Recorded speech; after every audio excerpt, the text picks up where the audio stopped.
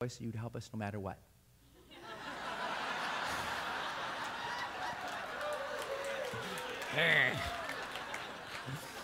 And I said, Sarah, well, I mean, at this point, you're going to fail. Even if you do great, like, you can just, the math isn't going to work out. Like, why would you even want to do this? She's like, well, I feel like I have to do this. And I keep bothering her. I'm like, why do you want to do this? Why do you? And she's trying to, like, dodge and everything. And finally, I'm like, why do you want to do this? She's like, because if I don't do it now, I'll never speak.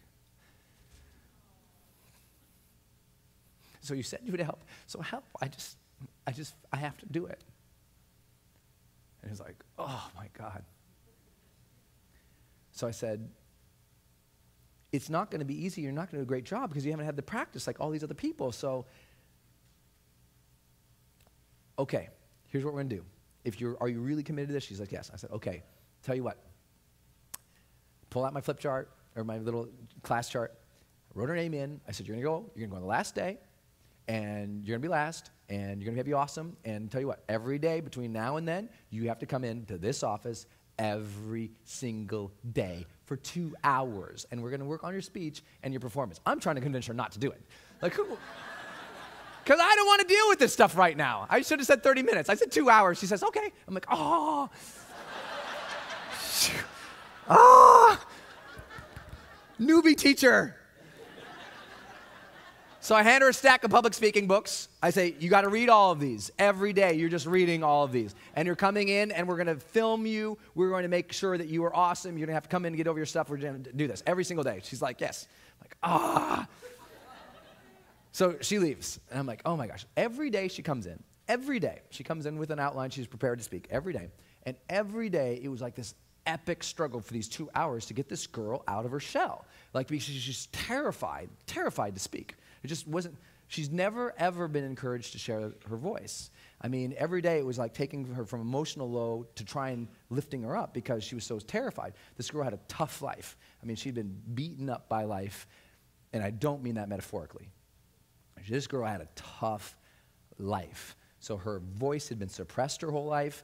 She was never allowed to share who she was. She had it tough. So every day it was like we have to work through her, just like give her a little competency and then a little kick of confidence. A little competency, a little kick of confidence. A little competency, a little kick of confidence. The two magical pills to self-esteem, right? Competence and confidence. Just give it a little bit, give it a little bit, give it a little bit, get it a little further, get a little further, get a little further. And every day the same thing exact happened. It was unbelievable. Same thing. She'd go from low to start feeling good. She'd start talking. Everything's going pretty good. It's like pretty amazing to watch. And then she'd stick. And she'd freeze because she'd forget what she was supposed to say. And she'd usually burst into tears, or she'd freak out, or something would go on. And I'd have to remind her, like, look, I keep telling her my favorite quote of all time, by Rosabeth Kubler-Ross, which is, I said, you know what, you're going to forget what you have to say. You're going to forget what you're supposed to do, but you have to have faith. You have to have that faith in yourself that it will come out. I said, and I told her the quote. The quote is, when you come to the edge of all the light that you know, and you're about to step into the darkness of the unknown, faith is knowing one of two things will happen for you. There will be something solid to stand on, or you will be taught to fly. So I tell her it, and I tell you. So I tell her, and you know, by the end of the time working together, the day before, I'm like, she's good to go. I was so excited. I'm like, she's going to blast these other students out of the water. They haven't heard her peep the entire semester, and she's going to come in and deliver this unbelievable thing about volunteering. Like, she's got this thing stacked to the deck that everyone's going to change the world when this girl talks. I'm like, stacked to the deck. I wake up that morning, I'll never forget, I get my bag, you know, I'm walking to class. It's like, if any teachers in the room, like, you've taught, like, real teaching, like, give yourself, for the teachers, man. It's abysmal what we do in this country with our teachers. Abysmal how they're paid and how they're treated. And so I was like walking, like there's like a cloud of contribution you're walking on when you're a teacher, and you get to see them do stuff. You know, like I'm going to feel when I see you do stuff. It's just like, it's elevating to see people do something and move the needle and like progress. I'm walking to class. I'm so excited to get in class.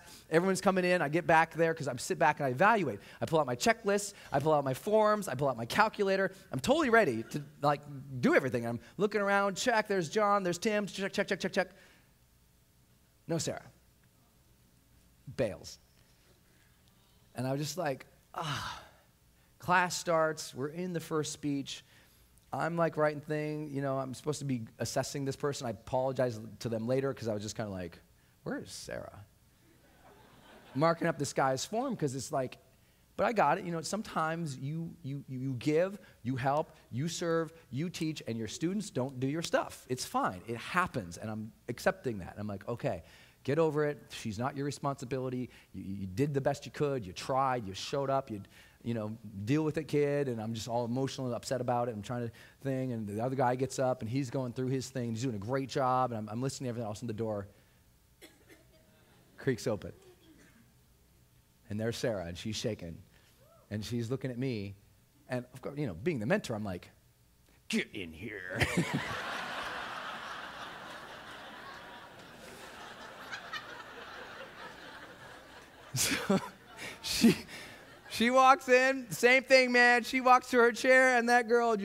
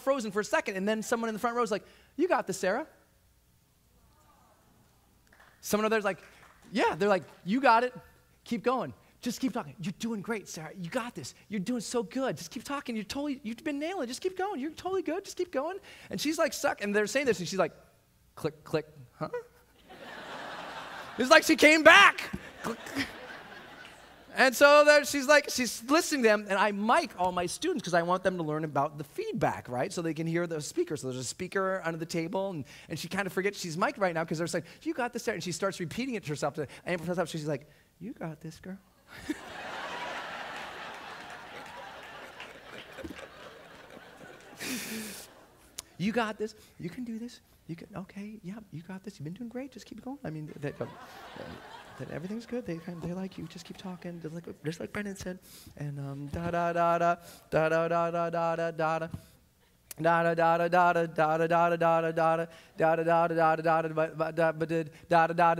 da da.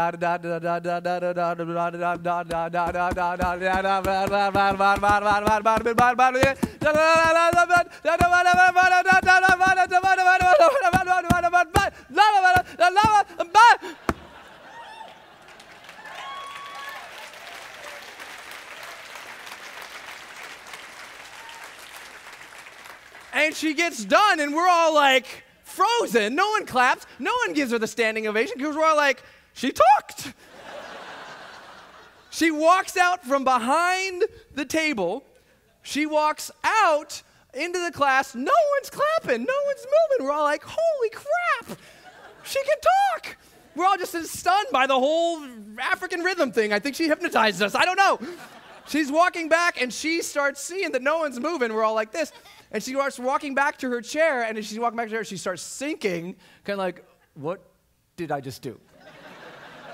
And she starts getting back to her chair, and we all kind of like snap out of it. And we're like, oh, yeah. And she goes to sit down, and everyone stands up. And they give this girl this standing ovation. You could not believe. You wouldn't believe it. You wouldn't believe it. They give her this huge standing ovation. The buzzer rings. People are like hugging her and grabbing onto her, and they're just so lit up. It's like an ABC after-school special, man. This is like, it's like so unbelievable that she just did this, and I'll never forget because, you know, everyone's coming up to me and they're smacking me on the back. Good job, good job. Oh my God, you got her to speak. This is so freaking amazing. I can't believe this just happened. I'm like, I can't believe it either. Oh my God, this is so awesome. I'm so excited about it. Everyone's hugging the buzzer thing. I got a class to go teach afterwards, and I'm like, I got to get myself together. I'm grabbing my things, and I look up. Everyone's gone. She's gone. And I didn't get to say congratulations. And so I'm, you know, putting my stuff away, and I wish I could have said something to her. I should have grabbed her, and I'm putting my stuff away, and I'm just starting to get like really emotional about it. I'm like, God, that was so awesome. Oh my God. So I'm getting all teary and putting my stuff away, and I got to get myself together because I got to teach a class next, and it really freaks me out when the teacher shows up crying, you know. So I'm like trying to get myself together, putting everything, and the door opens. And her face is full with tears, but the good kind. And her face is red, and she stands in full into the room like I've never seen her, like boom, whoo. And she said, this is why we're here. 19-year-old girl says this to me. Says, thank you, Brendon. I just wanted to come back and say thanks because nobody ever told me I had any potential. Thank you. She turned and she walked out. I was like, this is a 19-year-old woman who has never been told she had any potential. Knocked me off my rocks. It just knocked me off my stability. I thought, how can there be people who've never, ever been told they had any potential? It changed my whole world. It was like, how can no one? She's 19. She's been on the planet 19 years. Nobody ever told her she had any potential. Blew my mind. She's been through K through 12. She's been through almost 4 years of college. I'm like, nobody ever told her? How does that happen? How does that happen? But I saw the result, and I was like, you know what? You can inspire people. You don't even know. You're just helping. You're just doing your thing. You don't even know what they've heard, what they've been through. You have no clue about their psychology. But you know what? They've been through some stuff, and maybe something you say can help them. I remember the next morning, I'm reading the school newspaper, and there's this quote in there from Henry David Thoreau, and it said something about the massive men lead lives of quiet desperation. And I remember thinking, that's so not true, because you know what? The desperation's not so quiet anymore. You listen to your family, you listen to the culture, you read the media. There's no quiet desperation anymore. It is a mass calling for help. A mass calling for something more meaningful, something where we can tap into our potential and live at that level. It is a massive, massive need, and it is a thunderous cry for help, and you're going to show up.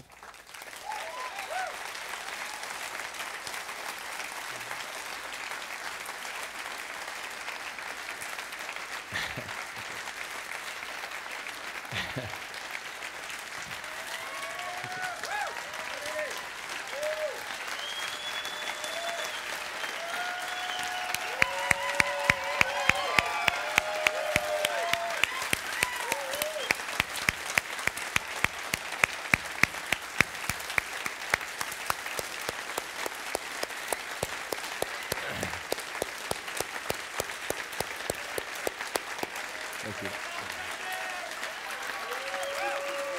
Thank you.